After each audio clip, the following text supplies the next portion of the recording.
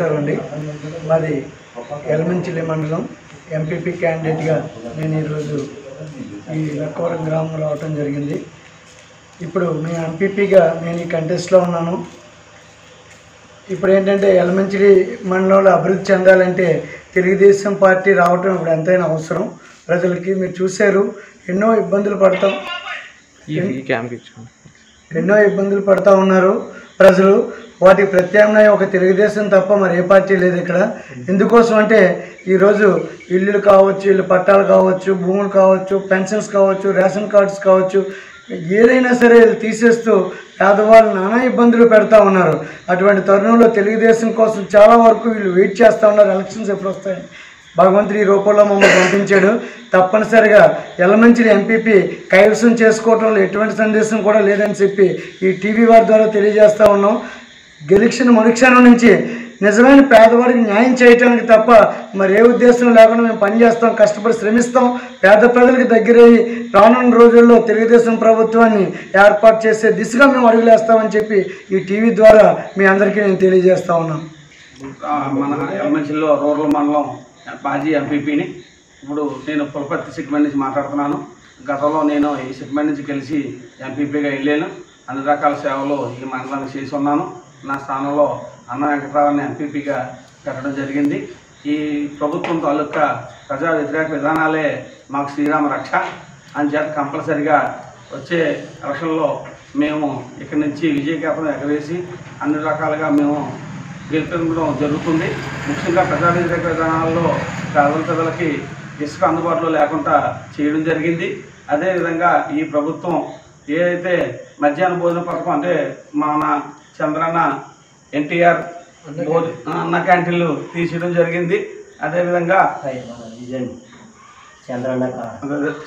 అన్ని ఏదైతే చంద్రబాబు నాయుడు గారి పథకాలు ప్రజలకి సంక్షేమానికి ఉపయోగపడే ఏ పథకాలు ఉన్నాయో ఆ పథకాలు పార్టీ మీద విశ్వాసంతో ఆయన ఆ పథకాలు తీసేయడమే ధ్యేయంగా పెట్టుకుని అన్ని రకాల ప్రజలకు ఉపయోగపడే పథకాలన్నీ తీసేసి పనికిరాని పథకాలు పెట్టి మందు తీస్తారని చెప్పి ఆ మందుని ఎక్కువ రేటుకి ప్రజలకు అందుబాటులో లేకుండా తయారు చేసి ఎర్రచూపి 90 రూపాయలు 180 రూపాయలకి అమ్మి పేద ప్రజలు పొట్టలు కట్టి ఆయన దానికి ఆదాయం పెంచుకోవడం కూడా జరుగుతుంది.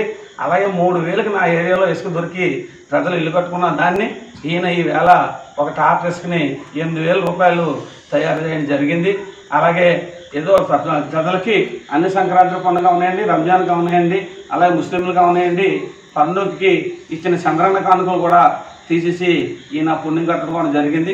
ఈ ప్రభుత్వం మీద ఒకటే కాదు, ఇలా చెప్పుకుంటూ వెళ్తే అన్ని రకాల ప్రజారేఖ విధానాలే ఇవాళ మాకు ఓటు బ్యాంక్కి సిద్ధమై ప్రజలు ఓటేయడానికి తెలుగుదేశానికి సిద్ధంగా ఉన్నారు.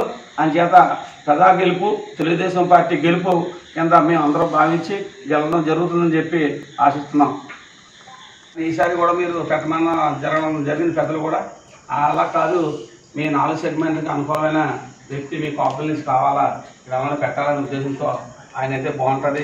పక్క ఇక్కడ 4 ఊర్లో తెలిసింది కష్టంగా తెలిస్తే ఉద్దేశం మీద అన్న పెట్టండి, మేము ఉంటాం, ఇబ్బంది లేదు, నేను కూడా కష్టపడి పనిచేస్తాం. మా తాలూకా మనుషులు అందరూ 4 మండలాలు 4 తాలూకా సెగ్మెంట్ని చేత మీరు పెట్టవలసిన బలవంతాన్ని పెట్టించాం.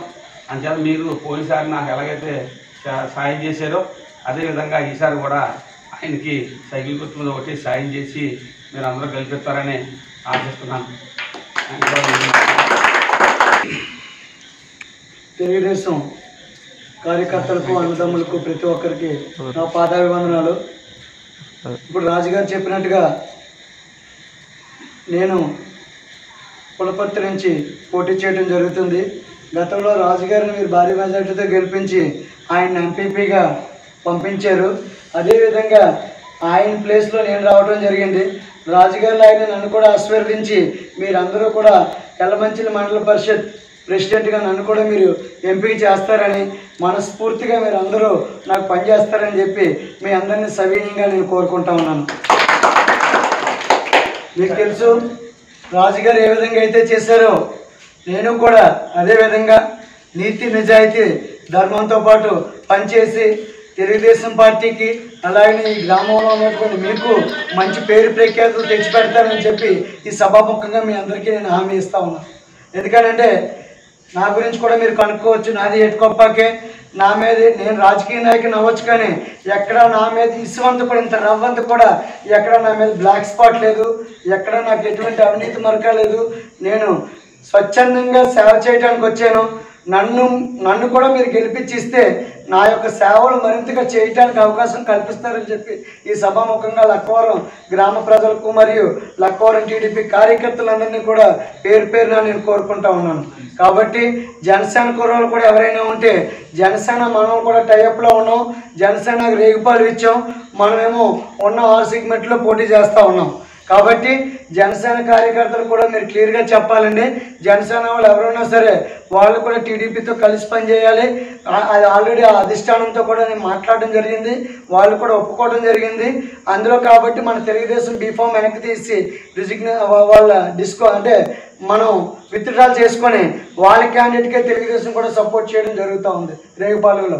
కాబట్టి సోదరులారా, మీ అందరిని కూడా వాళ్ళని కూడా కలుపుకొని వాళ్ళ ఓట్ బ్యాంకింగ్ని కూడా మనతో కలిపి మన తెలుగుదేశం యొక్క పార్టీ యొక్క గెలుపుకి మీరందరూ సైనికులై కృషి చేసి నన్ను ఎంపీపీగా గెలిపిస్తారని చెప్పి ప్రతి ఒక్కరిని కూడా మనస్ఫూర్తిగా కోరుకుంటా ఉన్నాను. ఈ కార్యక్రమం జస్ట్ మీతో పాటు ఇంట్రాక్షన్. నేను ఎవరో మీకు తెలియాలి, మీరు ఎవరో నాకు తెలియాలి. కాబట్టి ఒకసారి ముఖ పరిచయం కోసం నేను మీ ఊరు రావటం జరిగింది. మీరు అందరికీ తెలుసు, ఎందుకనంటే ఎలక్షన్స్ 6 వారాలు పోస్ట్పోన్ జరిగింది. తదుపరి ఎలక్షన్ జరుగుతాయని చెప్పారు. అది ఇంకా కూడా ఏమవుతుందో ఎవరికి తెలియదు. కానీ ఒకటి, అడ్డదారిలో వచ్చి ఇమీడియట్గా ఎలక్షన్స్ పెట్టేసి ఏదో గెలుద్దారని చూశారు. భగవంతుడు ఏ రూపాన్ని వచ్చాడో తెలియదు, కానీ మనకు మంచిగా జరిగిందని చెప్పి ఈ సభాముఖంగా మీ అందరికీ నేను మరొకసారి వినిపించుకుంటున్నాను. కాబట్టి సోదరులారా, మీ అందరూ సైనికులై సిద్ధంగా ఉండండి. విజయం వీర స్వర్గం ఏదో ఒకటి తేల్చుకోవడానికి మనందరం సిద్ధంగా ఉండాలి. కాబట్టి అధికార పార్టీ వాళ్ళు చాలా ప్రలోభాలకు గురి చేస్తూ ఉంటారు, కానీ మనం ఎటువంటి దానికి మన దగ్గర ఉన్నది ఒకే ఒకటి. వాళ్ళ దగ్గర ధనబలం, మందు బలం ఉంది, మన దగ్గర జనబలం ఉంది. ఆ బలమే మనకి ఓటుగా ఆయుధంగా ఉపయోగించి తిప్పి కొట్టాలని చెప్పి మీ అందరినీ మరొకసారి నేను సవినయంగా కోరుకుంటూ, ఇంత చక్కటి అవకాశం ఇచ్చినటువంటి మన నాయకులకు, గ్రామ ప్రజలకు, మీ అందరికీ పేరు పేరున ప్రత్యేకమైనటువంటి ధన్యవాదాలు తెలియజేసుకుంటూ సెలవు తీసుకుంటూ ఉన్నాను. Please like and subscribe to Telugu 99 News. Please subscribe Telugu 99 News. Hello, నా పేరు రాజీవ్ తెలుగా. తెలుగు 99 న్యూస్కి సబ్స్క్రైబ్ చేయండి. Thank you. Please like, share and subscribe to Telugu 99 News channel. Thank you. Subscribe to Telugu 99 News. Hello everybody, please do subscribe to Telugu 99 News channel. Please subscribe to Telugu 99 News. Thank you. Please subscribe Telugu 99 News channel. Please subscribe to Telugu 99 News. Telugu 99 news ఛానల్కి శుభాకాంక్షలు. మా channel నుండి వచ్చే మరిన్ని updates కోసం subscribe button press చేసి పక్కన ఉన్న బెల్ ఐకాన్ని నొక్కండి.